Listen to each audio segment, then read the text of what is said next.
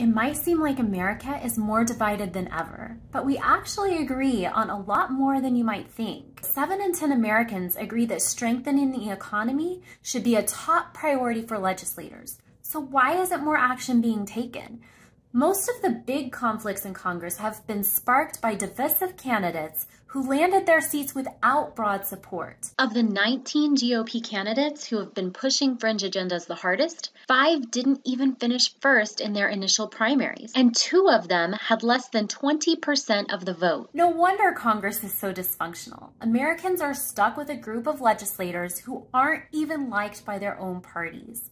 With a pick-all-you-like system, voting can be a popularity contest, but in a good way. Instead of splitting our votes in ways that hand out seats to the loudest, most combative candidates, voters can support candidates who tackle issues that the majority of Americans actually care about.